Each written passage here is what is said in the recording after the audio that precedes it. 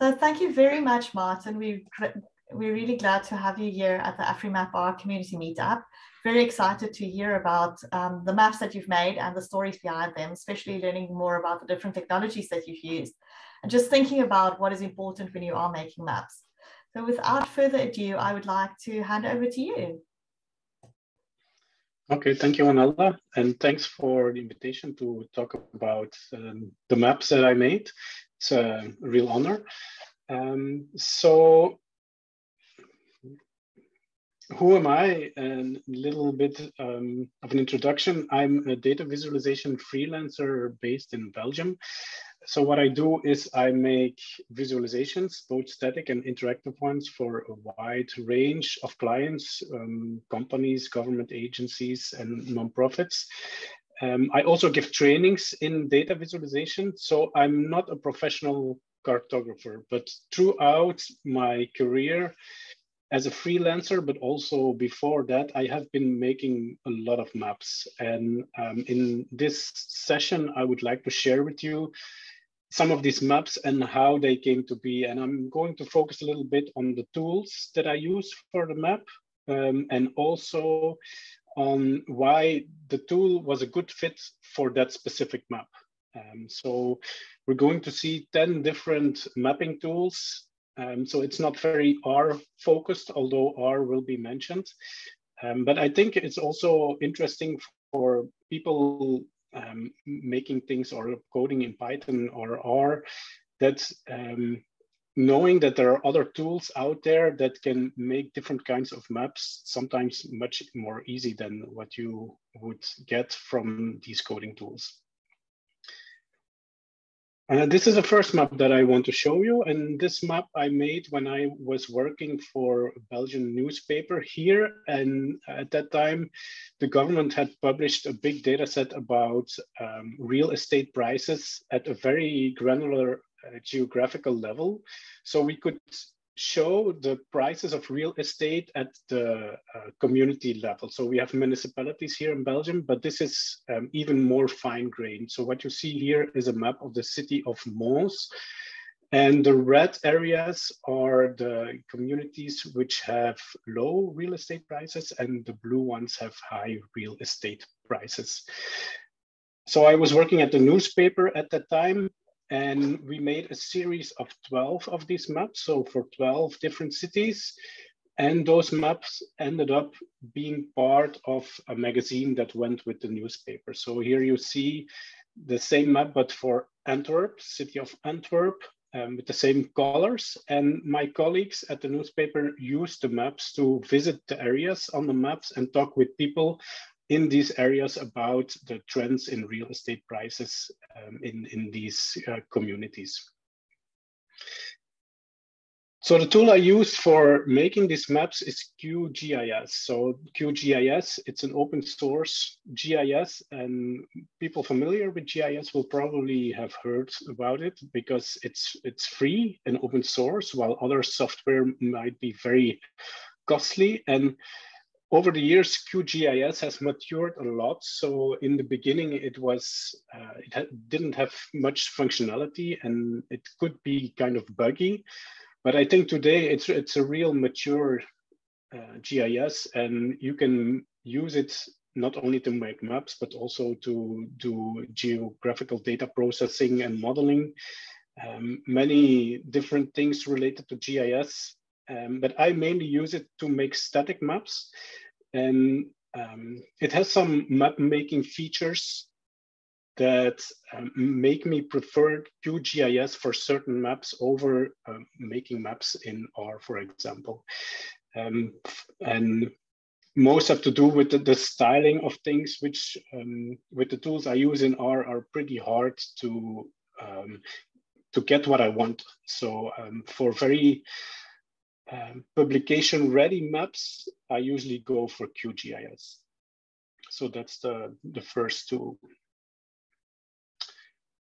The next map was also made with QGIS. So you see here a map of the country of Hungary and its administrative boundaries of the first level.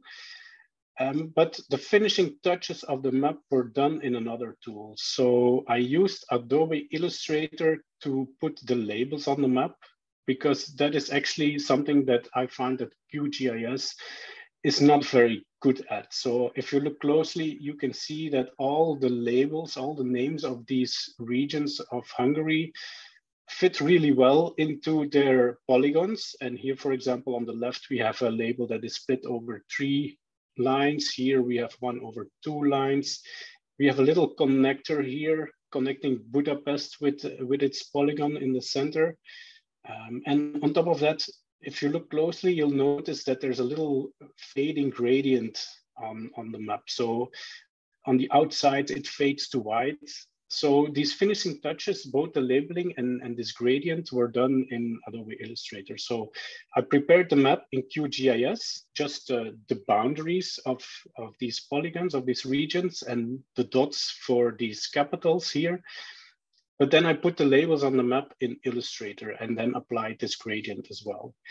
And I found that Illustrator is used a lot among professional cartographers, because if you really want the details to be right and you want some effects on the map, then QGIS will not cut it. And that's why many cartographers use Illustrator, myself included. So this map of Hungary was published in this article here that I'm going to show you. It's an article on a website called pudding.cool, and this is a website focusing on producing interactive and data-driven stories. So I pitched to them a story about the regions of the EU splitting and changing their boundaries to get more funding from the EU. So it's a bit of a dry topic, but I think I managed to make it engaging and interactive. And you see here 2 maps similar to the one I just showed you. It just shows you Hungary and its regions, and you can see that one region was split in 2 on the 1st of January 2018. And the article basically explains why Hungary did this split of that region. So I'm not going to go into detail here. If you like, you can read the article after the session. But I'm just going to show you some of the features, the interactive features of this map here that I'm showing, and then I'll dive into how I made this map. So you can see here a choroplot map of the EU. And now it shows the regional level. So the green areas have a higher GDP per capita, and the pink ones have a lower GDP per capita. And this is data that is used to distribute some of the funds of the EU across all the regions in the EU. And so this is an interactive map. You can hover over the regions and you'll get the name of the region. And you can also highlight individual countries here. So you can see that the north of Italy is richer than the south.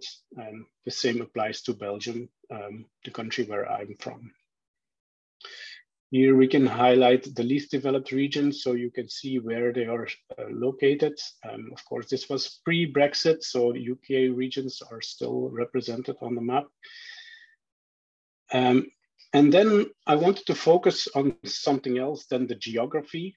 And that's why I decided to change the view and the data from the map to a different plot. So I don't know how this will show on through the Zoom stream, but you should see an animation between the chart and the map, just to make sure that people understand that what they are seeing on the chart is actually the regions that they were seeing on the map before. And then the story continues. I'm just waiting for the animation to finish. We have this one outlier here, a very rich region, a part of London. So it distorts the view on the data. So I zoom in a little bit, and then I'll explain how the different colors are used to distribute the money coming from the EU among the regions. So here you see the same map that I showed you before, and a little animation shows you why that region was split into two. You have one poorer part that's moving to the left and one richer part that's moving to the right, and you can see the two maps. So this map here is, of course, this is online and interactive. And for that, I usually use JavaScript and a JavaScript library called D3. And D3 is a bit of the standard for making custom and interactive visualizations online. It's a big library with many different functions that can help you build interactive visualizations. And one of the modules of D3 is called D3 Geo. And D3 Geo helps you to make maps online. And it has built-in projections, different projections. It has built-in functions to turn GeoJSON into SVG paths. So the visual of this map here and the chart is SVG. So it's a file format or a specification of HTML that you can use to make graphics. And D3 Geo can help you go from geographical data like GeoJSON into this SVG coordinate system and show polygons on a map. Another thing that I used here is Flubber. Flubber is also a JavaScript library, and it can animate between shapes in SVG. So you can see here what it's capable of. I think there are some examples here below. So here, for example, it's morphing between different geographical areas. And so it's really fun to work with. But I try to use it also in a functional way in the article about the regions splitting up.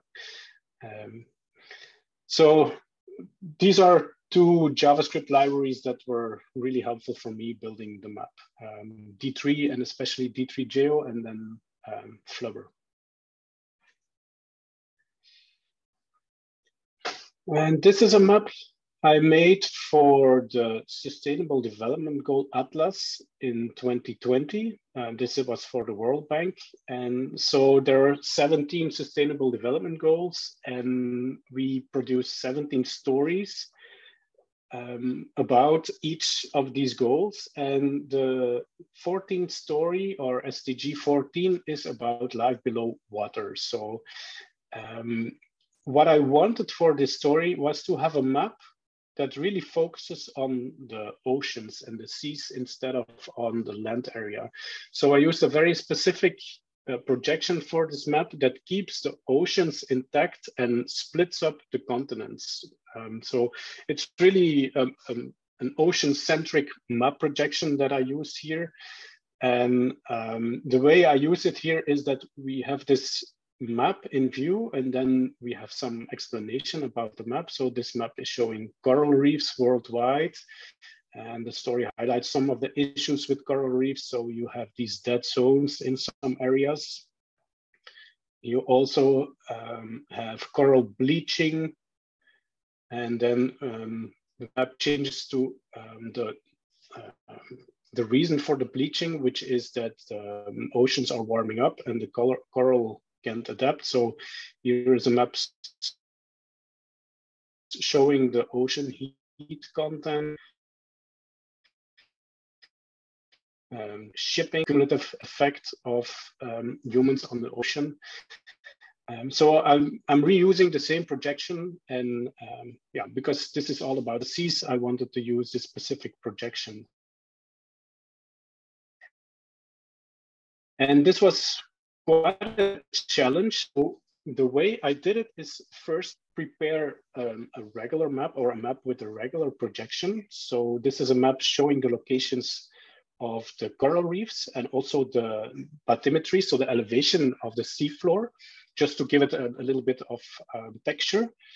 And then someone helped me to turn this image and warp it into this projection that I wanted. So this is the example that I used, and it's actually, it's not running anymore, and I'm going to notify the author of this observable notebook. But you can see there's a lot of math involved in my browser locally, so I could warp the map that I made in QGIS on this new projection. And then I took a screenshot of that map, then added the labels in Illustrator, and then exported it from Illustrator. And there's a very handy tool. Let me first show you what happens on small screens. So if I make my browser window smaller, you can see that the map is rotated. So right now, north is left instead of up.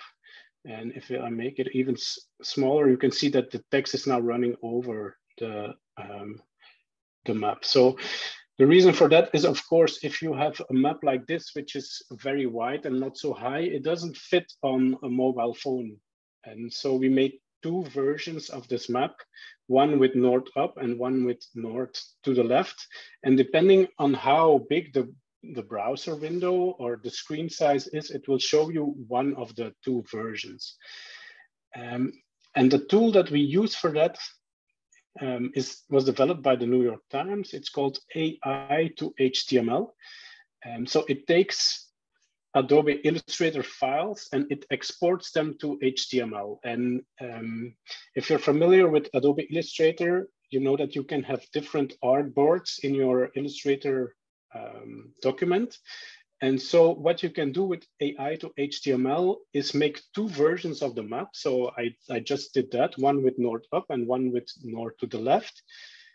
The script of AI to HTML exports the two versions. And then again, with JavaScript, you can measure how big the browser window is, and you can show either the one with north up or the one with north to the left. So AI to HTML, it's not a map specific tool, but it's really helpful if you want to have responsive graphics or show different versions of the same visualization on different screen sizes.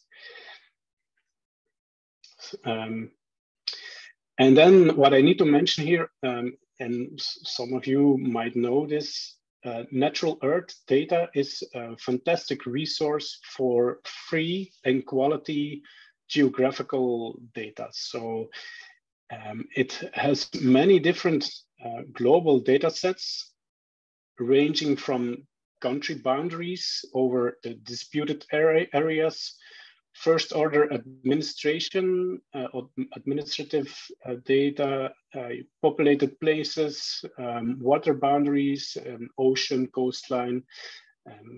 And you have both raster data and vector data. So what I used for my map about the oceans is this one, the bathymetry. I just downloaded it from Natural Earth and stylized it in QGIS.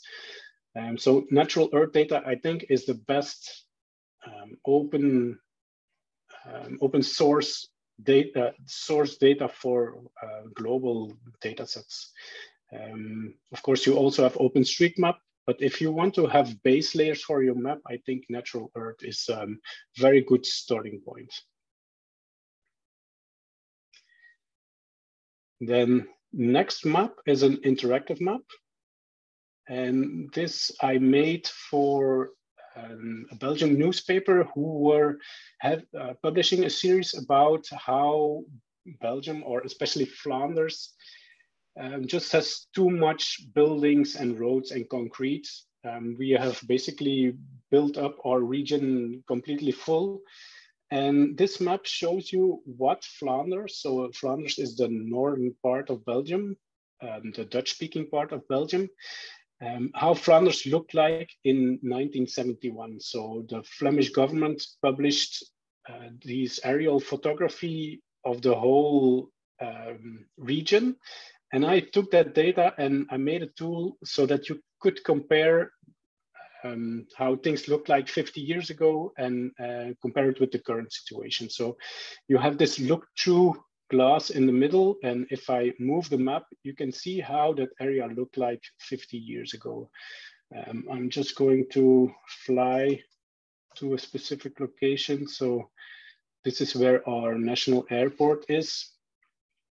And you can see, for example, that this expressway was still under construction 50 years ago. You don't have the crossroads there. And also the airport was much smaller. You could only see a couple of aeroplanes on the ground, while now it is much bigger and more extensive. You can also switch between the layers. So if you want to have the old imagery in the back and the new one in the center, you can also do that with this tool. So the technology behind this is Mapbox, and for interactive online slippy maps with which you can pen and zoom and fly to different locations, Mapbox is a good option. The library they use used to be open source, but it isn't anymore. But there is a fork called Mapbox, and it has basically the same functionality as the Mapbox library. So if you want to have an open source version, you can use Mapbox instead of Mapbox. And here is where I mention R, because I used R to download the data from the Flemish government website and to process it and prepare it to upload it to Mapbox.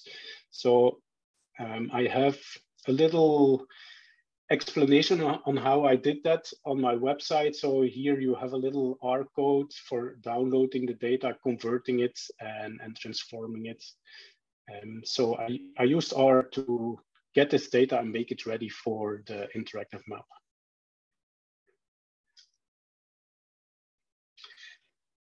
So a lot of fancy tools. I'm sorry, I missed one. So we're here. This is a map I made for a client. So, and this is on the website of a company called Van der Sat. And Van der Sat is a Dutch company focusing on measuring soil moisture from satellites. And so they have a very interesting technique with which they can measure how much water is contained in the upper layer of the soil. And they asked me to develop some maps and color palettes for their data. So you can see here a map of Belgium and the soil moisture content. Wet is blue and dry is orange. And this is also made with Mapbox. But I also made another thing for their website, which is this globe. And again, I'm not sure how this will display through the Zoom stream, but it's you should see a spinning globe. And what you can do here is show different layers on the globe. So right now it's showing the soil moisture data that Van der Sat has, but they also have like a vegetation index, something that shows the amount and health of vegetation. And they also have data on soil temperature. And it's a little bit of an interactive globe, so you can rotate it yourself and you can zoom in to a certain level. And you have this little dots showing the bigger cities and capitals. I used this spinning globe as well in the Sustainable Development Goal Atlas. So let me show you how that works. So this is the Sustainable Development Goal story about SDG 7, and Sustainable Development Goal 7 is about affordable and clean energy. And we focused here on how many people have access to electricity. So we have a little chart showing that the connection to the electricity grid is getting up. And then we also have this rotating spinning globe. And my apologies if this is not very visible or clearly visible in the Zoom stream, but you should have the links from my slides afterwards. So what we did here on this map is compare two regions in the world with roughly the same population. So on the left here, you see the area around Washington, DC in the United States. It's a circle with 150 kilometer radius. And in that circle, approximately 13.5 million people live. And you can see that it's brightly illuminated at night. So that means that, yeah, basically everyone has electricity there. You see a lot of the night lights. And on the other hand, we are comparing that with an area the same size and the same population. This time we're in Uganda, in a radius around a city called Katakwi. And you can see that there's almost no light there. So very few people have access to electricity in that area. And so on the globe, you see those two locations connected with an arc. You can click the globe and it will change the cities. And you can also search for a city here. So for example, if I search for Johannesburg, you'll see bright lights there. Around 20 million people live there. And this is the same around Bujumbura in Burundi, and very few lights there. So a lot less people have electricity there. And again, you can see both regions or cities highlighted on the map. So the technologies for these globes, or the technology behind it, is called GlobeGL. And GlobeGL is like, it uses WebGL under the hood. WebGL is a browser or web technology. And it just gives you some functions to easily display a globe and make it interactive. And there are also wrappers for React if you are using React as a framework. So really handy, and it wasn't too complicated to build these interactive globes.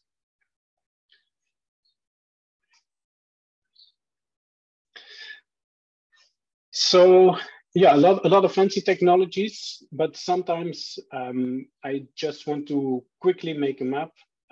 And there are some online tools that can make very simple maps in a very quick way.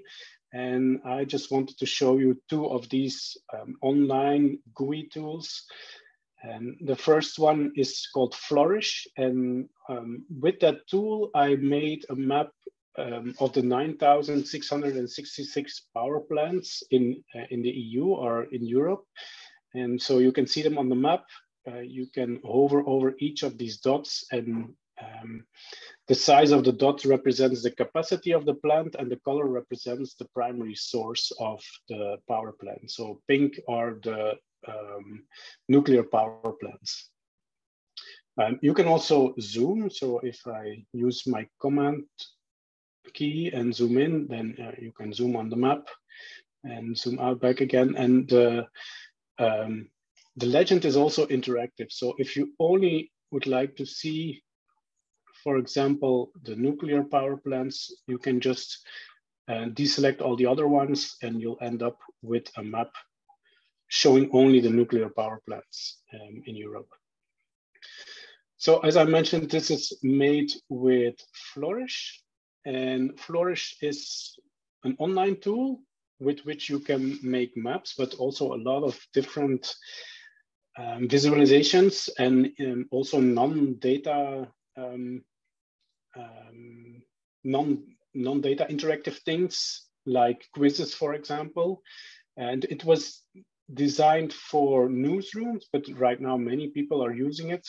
And it has a free version, and it doesn't require you to code. So you can just upload your data and configure the visualizations. And many of these templates in Flourish also are animated. So I think it's the most powerful tool for making online animated things without having to code. And a big part of their templates are map-based, so you can make many different kinds of maps with Flourish. And then the last one, this is a cartogram that I made about CO2 emissions. So each country on this map is represented with a square, and the size of the square represents the country's population. So the biggest ones are here, China and India. And the colors represent the emission per capita, the emissions of CO2 per capita per year. And the green ones have low emissions and the brown ones have high emissions. And so it's a way of showing both the population and the per capita emissions. So you'll see where the biggest emissions are coming from. Most of the African countries are in green and even in dark green, which means that they have very low emissions per capita. And so the tool I made this with is called Data Wrapper.